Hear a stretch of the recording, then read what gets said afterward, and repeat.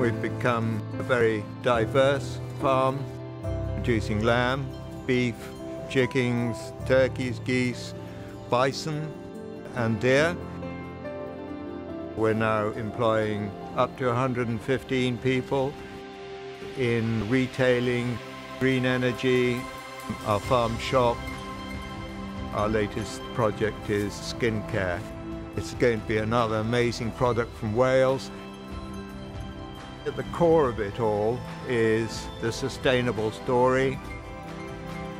We've won things like the Footprint Award for our contribution to the environment and sustainability.